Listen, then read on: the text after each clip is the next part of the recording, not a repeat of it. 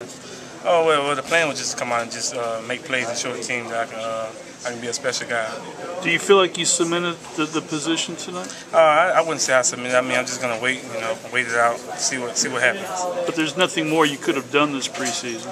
I mean, it probably I could have played a little more receiver, but I just try to come out in the special teams and just try to make big plays. Did you prove something to yourself this month as much as you proved something to the coaches? Well, I'm thinking I didn't know I could do it. I just try to get my opportunity and just show the coaches that I can do it. What's been the big secret this preseason for you? It hasn't been a secret. It just being smart about everything, just coming out and just working hard.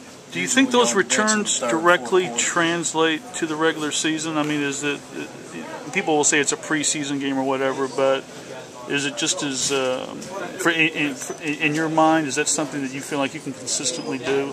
Oh yeah, I think I can consistently do. I mean, the guys gave me a good job. They did a good job of blocking for me, and I just found the seam and just hit it.